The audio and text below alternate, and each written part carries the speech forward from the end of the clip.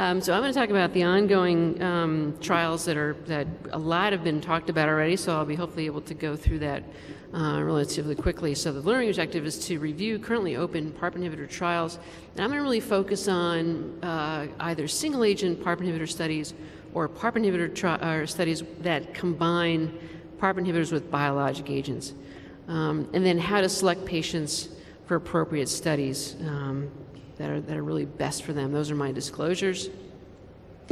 This is a review. You've heard about the different PARP inhibitors: olaparib, veliparib, rucaparib, niraparib, and talazoparib, or we could still VMN 673, which is not in any registration type of trials, but is open for some, at least one trial for ovarian cancer. So I'm going to run through lists of trials and basically update you where they are, what their origins are, and talk about trial design and eligibility. So there are several now single-agent trials for recurrent ovarian cancer. So I'm going to talk about single-agent studies for recurrent cancer and single-agent studies for newly diagnosed ovarian cancer. So this slide talks about recurrent cancer. So olaparib is in SOLO 2. I'm going to make use of this little green arrow. You've already heard about that. This is study 19, except larger and solely in patients with germline BRCA mutations. So this is a olaparib versus placebo study, 2-to-1 randomization in patients who've just completed platinum-based chemotherapy for recurrent platinum-sensitive ovarian cancer. And that has completed accrual, and certainly await the results of this. SOLO 3 is just starting up. It's a phase 3 trial solely in germline BRCA ovarian cancer. And all of the phase 3 studies for olaparib are all in germline BRCA ovarian cancer. This is olaparib versus single-agent chemotherapy, the physician's choice, in patients with platinum-sensitive relapsed BRCA ovarian cancer.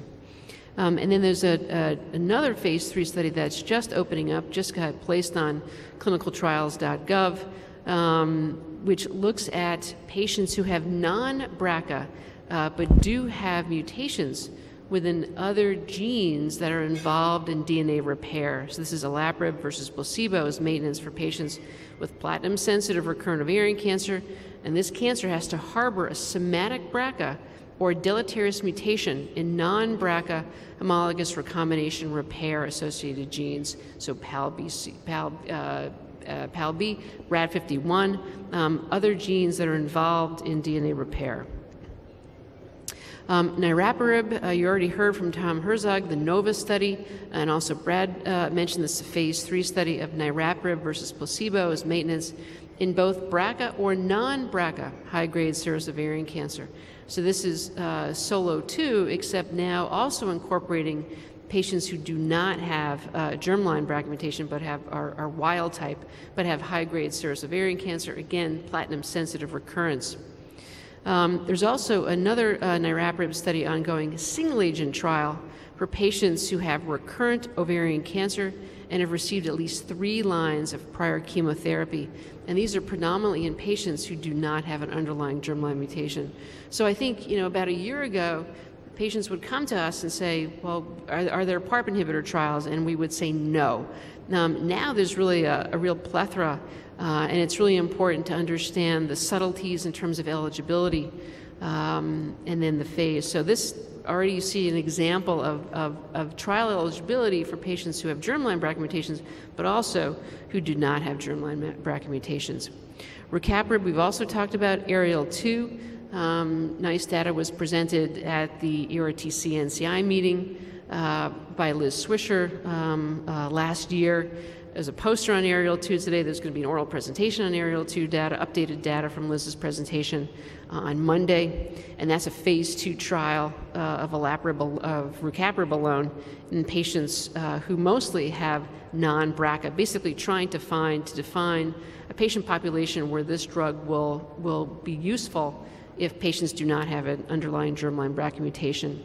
Ariel 3 is very similar to NOVA. And then there's an ongoing phase 1 trial that's almost done, basically looking at rucaparib in patients with germline BRCA mutations. So in terms of Aerial 2, this is a phase 2 trial.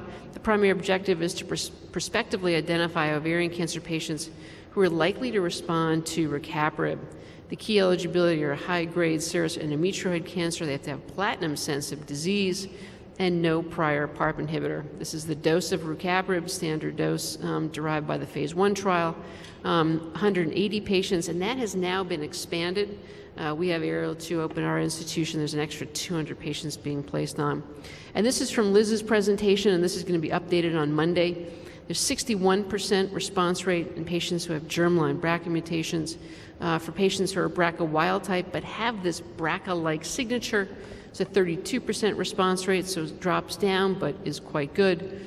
And then in patients who do not have a BRCA mutation and also do not have this BRCA-like signature, is an 8% response rate. And this is another area of study, as Tom and Brad have already alluded to, of trying to define the patient who does not have a germline BRCA mutation but has high-grade serous cancer, and which of those patients will respond to PARP inhibitors.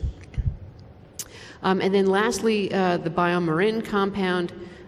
There is a PARP after PARP trial open at the NCI.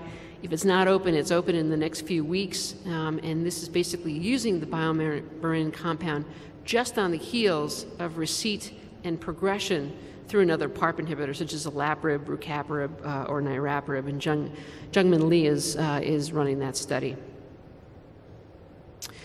These are the trials that are open for newly diagnosed ovarian cancer. So PARP inhibitors are entering that field. We have obviously no results of this. SOLO-1 has already been discussed. This is again a 2-to-1 randomization of either olaparib versus placebo in patients who have underlying, again, this is a olaparib trial, so germline BRCA mutation and have ovarian cancer. It's all stages. And then Catherine Bell-McGuinn on Monday will be presenting the phase 1 data that's led to this phase 3 trial that's being run through NRG. So the phase 3 study is looking at the incorporation of veliparib into upfront management of patients with recurrent ovarian cancer. So SOLO-1 has completed accrual. We're waiting on results, and the veliparib trial is now just starting, and obviously will take some time to accrue. Those are the 2 trials that are at least in play now for newly diagnosed ovarian cancer. Our group, Dana-Farber, has been very interested in PARP inhibitor combinations, and I'm going to go through some of the trial rationale and some of these results. You've already heard about the first combination from Tom already, and I'll briefly mention this. So Joyce Lee, you and I, probably about 2008, while she was still a fellow, were kind of kicking around ideas to put in for a CTEP concept, and noted that olaparib had activity in ovarian cancer, as did cediranib. So we put into the CTEP pool a combination trial looking at olaparib and cediranib. We had some preclinical activity that might be a good thing to do, but in the last now 7 years, more data has been available, and these 2 figures on the right are courtesy of Elise Cohn from the NCI, showing preclinical data that if you put the 2 drugs together, both the PARP inhibitor and the anti-VEGF receptor inhibitor, you do get decreased cell invasion, and the same is also true for microvascular cell tube organization. So this is the trial as a phase 1 originally. Again, we received stimulus funding from the NCI to do this trial, which then led into a randomized phase 2 study of cediranib olaparib versus olaparib alone. Started back in 2009. It was a 2009 trial, and found that the recommended phase 2 dose was cediranib 30 milligrams a day and olaparib 200 milligrams a day. And I'll show you in a few minutes that there are going to be a number of trials launched with this combination of therapy. This was the initial phase 1 results, and we were certainly very happy to see that the waterfall plot was so in favor of responses, and this was both in the BRCA carriers but also in wild type as well. The overall response rate of the cediranib olaparib combination was 44%. This led then to the phase 2 design, which again Tom has mentioned already, had a total accrual of 90 patients. It was a multi-center phase 2 trial supported by the NCI, randomized 1-to-1. It was not blinded, of olaparib 400 twice a day versus our recommended phase 2 dose from the phase 1 trial, and PFS was the primary endpoint. This is all of the patients showing an improvement in progression-free survival for patients receiving cediranib olaparib 17.7 months versus 9 months for olaparib. And then when we broke down and took a look at a retrospective subset analysis for BRCA mutation carriers, really not a huge difference between cediranib olaparib versus olaparib. For those patients who were either negative or unknown, there was a significant difference in favor of the combination. And again, Tom has shown this data already. So this now has led to several trials that are in different processes of opening, either through NRG or ETCTN. So this is the phase 2, we call it the biomarker study, CTEP 9825. This will be essentially very much like the Clovis trial, Ariel 2, looking for a biomarker to try to predict which patients who do not have a germline mutation but have high-grade cancer will respond to this combination. And then there's a phase 3 study run by Joyce Liu and myself, looking at the combination versus olaparib versus platinum doublet in patients with platinum-sensitive recurrent ovarian cancer.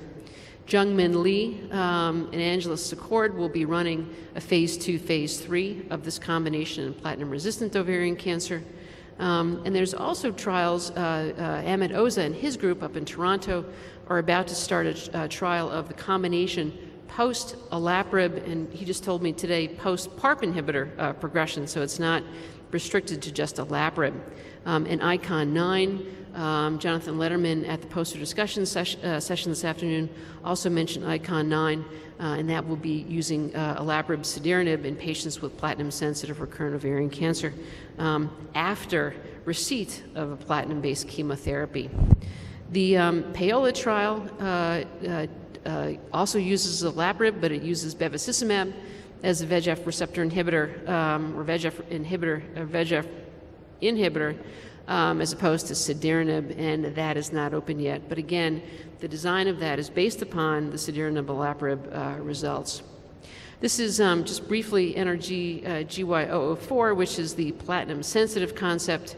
Patients are randomized either olaparib monotherapy, the combination, or platinum-based chemotherapy based upon investigator and patient discussion.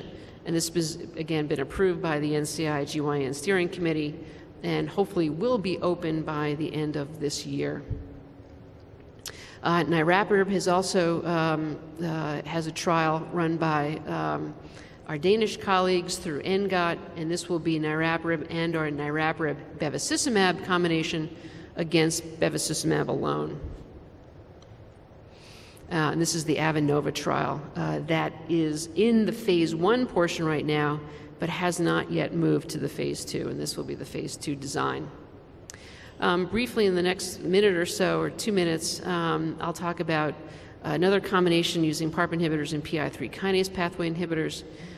These are the different trials that have either been reported out or ongoing. So our group with Stand Up to Cancer support has looked at either BCAM 120 or BYL 719, both of which are oral PI3 kinase inhibitors, in combination with olaparib. Tim Yap, also at the same session I presented at AACR, is using the AKT inhibitor AZD5363 with olaparib, and there's an ongoing or about to open trial at MD Anderson looking at the AZD 5363 or 2014, which is TORC1-2, in combination with olaparib. And there's good justification for doing this. Certainly for the Cancer Genome Atlas project has shown that about 50% of high-grade serous ovarian cancers harbor defects in DNA repair, but also about 50% have signaling pathway problems with PI3 kinase and RAS.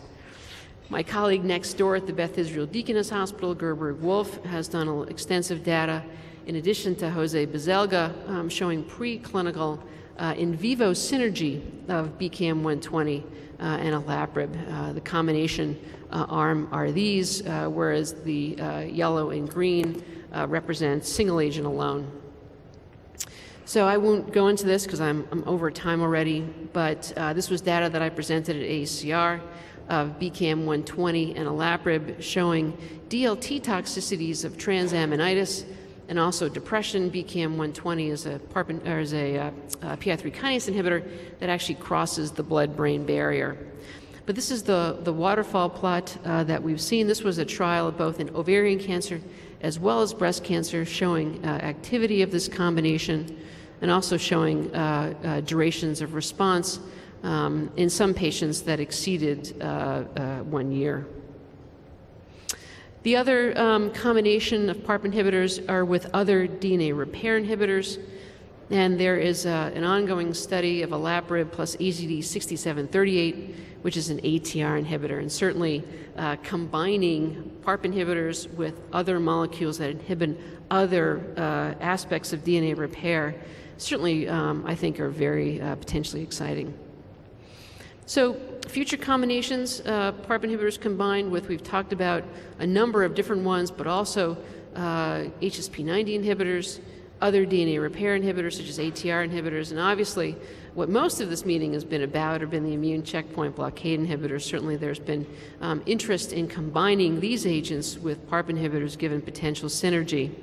The advantages of combination therapy are to avoid the myelosuppression that has been seen in PARP inhibitor chemotherapy combinations. They're mostly by-mouth regimens. This is where we can really start to personalize therapy for our patients and also mitigate and understand resistance strategies. Disadvantages include overlapping toxicities, understanding how basically to hit the target and how do we measure that appropriately and quantify this, and then potential drug-drug interactions. Also, part of my talk was to talk about characteristics of good candidates for clinical trials. I think we've talked about that already. Obviously, you have to meet eligibility and exclusion criteria. You need a patient who's willing to go on trials, got a good PS, normal organ function, not been heavily pretreated, although there are trials that I've discussed tonight where there's no line limit, especially on phase 1 trials. And certainly someone who's not going to be burdened financially or psychologically by the trial.